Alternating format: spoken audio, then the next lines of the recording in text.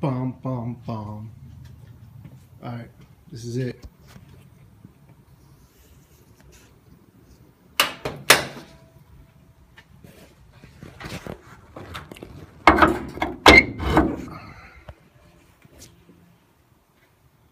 Alright, so it's pretty much 98.5 done. 98.5% done. I think I left off, yeah, I mounted this thing up, and yeah, I think the last video was me mounting it, and that's it. I had ran into the problem where the radiator was not going to fit in this original OEM position, and I realized why. There's two types of motor mounts applications that you can use. It's K24a2 motor mounts, which is like the original one, I guess, that aftermarket support came out with, and that allows the motor to sit in this position right here, with you having the obligation of moving the radiator over to this side. And then they came out with K24a2 motor mounts, which is a little bit more, and I didn't know why, but now I realize why after doing a little bit of research. The K24a2 motor mounts allow the motor to sit about 2 inches back, leaving more space here in the front, more clearance for the oil pan. But this works just as fine as well. I just didn't realize because I just wanted to buy all the parts and swap this here. So that's the reason why this motor is sitting pretty close to the radiator support and not allowing me to use original, well, not allowing me to use my K-tune radiator, which I have bought, which is for sale, just in case anybody's interested. Anyways, so what I had to do was use my original B series, and this is an aluminum radiator. You can still use the upper radiator hose for the K series, and then as far as the lower one goes, I ended up using the B series lower radiator hose, and just having to cut it up a little bit. Now this also, I don't know if you guys remember from my previous videos, is an adapter, I don't know, an adapter inlet, I guess. And it ties into either, well, I mean, people have said to use it more in a lower radiator hose, so that's where I have it. But this is for my my temperature gauge, and then my radiator fan switch. And then this is well, I think I have Hasport conversion harness, which comes with the plug for both of them. Alright, so on my lower radiator hose, coming from the thermostat housing to the lower radiator outlet, I tied in this adapter inlet for both of those sensors right there. Alright, and then as you can see, I have the radiator sitting just a little bit slanted, which is perfectly fine as long as I have good airflow from the front, and the slim fan also connected to it. So, and also I have enough room to put in an air intake here. I'll run from right here to right there. So I ran everything. I ran this is a vacuum line. I used the original piping from the motor, and I ran it to my brake booster. I have my clutch line ran this way. This is my fuel system, my K-tune fuel pressure regulator, and just tied into the fuel lines right here. I just cut them up right there, and the supply is running underneath the intake and up in here right into the fuel rail.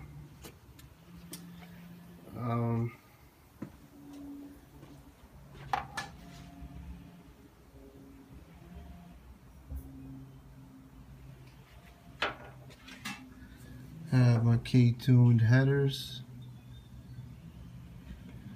and the heater hose is running there, so I'm gonna just zip tie the harness up away from the headers, which is not really touching it, but you know, just for safety, you know, I'm just gonna zip tie them nice and neatly together, which is, there's a lot of space back here, so it's pretty nice and spacious. No longer touching the headlight right here where it was before. So you gotta extend it, but I ended up just using the same length wires and just move the terminals for the positive right here. And I used some electrical components from Home Depot that allowed me to use the same wire instead of extending it. So the two power wires that go from to the alternator to the starter, and then these little components right here, electrical things right here I bought from Home Depot, which allowed me just to strip back the wire, stick it in there, and just clamp it down with the screw. And it fits nice and neat, nice and clean. So I can still, I don't have to relocate my battery, so I can still use the same spot. And there goes the battery. I just did an oil change. That's it. It's pretty much done. I got my fuel system there. I gotta just bleed. I need some help from my partner. I gotta bleed the clutch line. But other than that, I'll do some new brakes on there as well. Just for now. All right. Again, this will be going for sale after I finish this project. I just did this for educational purposes, also for you guys to look at it, because every single video that I watch with K series motors inside of an EK or EG chassis, they don't show too much of just details about it. And I know everyone on forums always asks, oh, how do I route this, how do I route that, how should I wire up my harness, my ECU, all that good stuff. So take your time, pause the videos. This right here is all the harness portion of it, which goes to my starter and then my alternator. So this is all OEM harness, right? This is, and the knob sensor right there. This is all OEM harness, and I'm just reusing it. Right here. I mean, they had a bunch of like factory plastic covers, like this one right here. If you can see, this is original, and this bolts up against this, but I have removed the ones on this harness so that I can stretch it out as far as possible. So it's coming out from under here, from under my intake. It just routes right around here, and it's not hitting the belt or anything like that. And then boom, and then it goes right to my battery. And then this is the EP3 pulley kit. So far everything's looking good. Next video will probably be me starting it. I also mentioned you gotta have good ground. So of course this is a engine harness ground on the valve cover. I use a negative ground cable from the B series, just shortened it up and tied it together with another one of those components from Home Depot. I really didn't show it, but you guys can figure that out. Just make your ground harness, and that goes right here to the back of the transmission. So you need a transmission ground, engine harness ground, and then a chassis. And I'm using all of the bolts on the timing cover.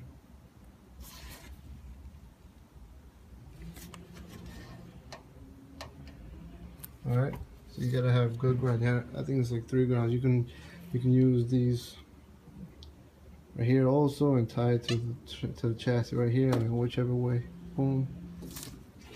But I have good grounds. So I tried cranking it over already. It does crank, like it just cranks over. So I guess wiring, as far as power wiring goes, everything's good there. But I was just wanted to see if it kind of like it did crank, and it did, because I just didn't have the radiator in before. But here it goes. So I use this OEM stay. I just flipped it upside down because the radiator is just a little bit lower, and at least the outlet for the upper radiator hose is the highest point. Because I also read it has to be higher, the highest point in your cooling system, because if not you might have some air bubbles inside and there's no way for it to purge. So this upper radiator hose sits higher than the water housing right here. And then I'm gonna have a coolant reservoir somewhere around here. And then what else? I think that's pretty much it. So what I did was I used like a bracket from like another vehicle that I have found, and that's holding that up right there, and this thing's holding it right there, and then with the also with the support of the hoses, it gives it nice and solid. And it's looking good too.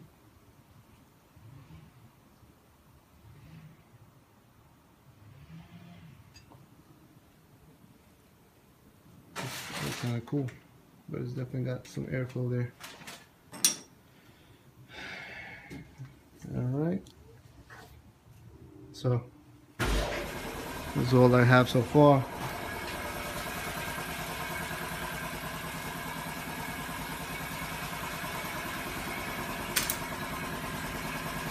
Six-speed transmission. Oh yeah, also another thing.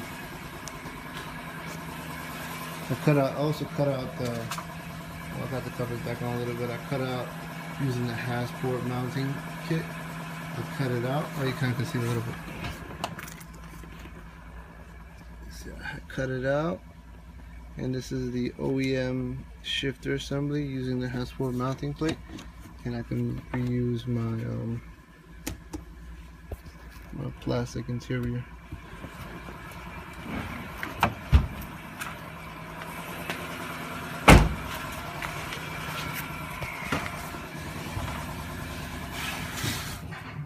Oh, you can't really see it, but that's it right there. I have it all sealed up. And that was pretty fun to do.